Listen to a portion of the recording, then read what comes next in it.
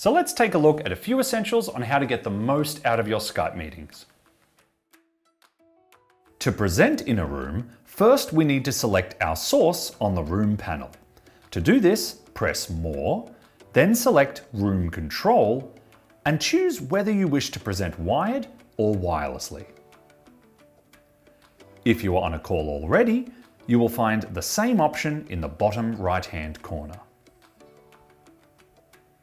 To add your device as a wireless source, type the address shown on the screen in your room into your AirMedia application and type in the code shown below when prompted. Alternatively, you can use the cables provided in your room and plug in directly. Now, if you're remotely connecting to a Skype call and you want to share the contents of your screen, simply move your mouse to the bottom center of the screen, select the Monitor button, and select Share Your Desktop or Share Your Programs.